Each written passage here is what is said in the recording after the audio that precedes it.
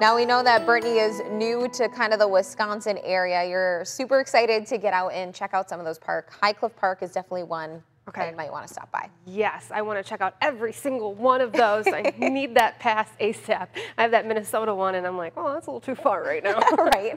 But yes, no, I love it, and I love the weather that we've been experiencing too. So I hope some of you got to visit some of those state parks yesterday. Right now, temperatures sitting comfortable at 51 degrees. You can notice we're still in the warmer air mass here.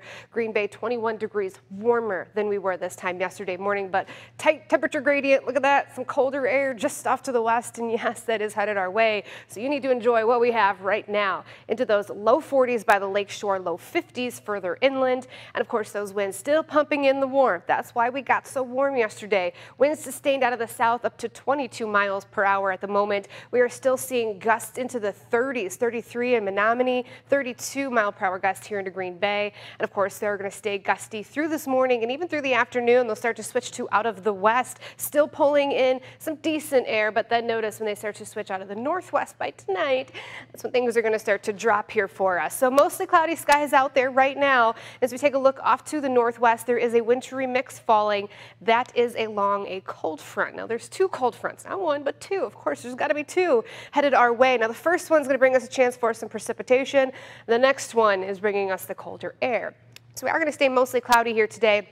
A few light sprinkles possible into the northwoods this morning, and then more this afternoon. We're looking at some light scattered drizzle here. Of course, no heavy downpour whatsoever. You don't really even need the umbrella for that, but just be aware that it could happen. And of course, there's that cold air blasting in behind that system, and that's going to be here with us tonight and through tomorrow as well. So we are going to be looking at mostly cloudy skies. We could see a few flurries early in the morning into the northwoods, no accumulation from that.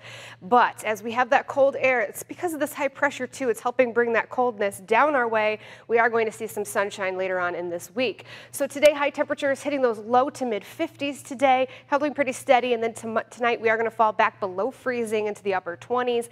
Then tomorrow, we're only reaching highs of those low 30s by the northwoods to the upper 30s here into the Fox Valley. But look at that sunshine as we head through the rest of the week. There's plenty to be had. We'll slowly rebound from those 30s into the 40s as we go into Thursday. And then, of course, 50s by Friday. And we're looking at 3 days now into those 60s as we push into the holiday weekend there. A little bit of cloud cover, though, on Sunday as that bunny hops around. So. It's so cute. I was going to say, so if you want to take a walk today, it's going to be warmer but windier. Yep, exactly. Okay. I'd still enjoy it, though.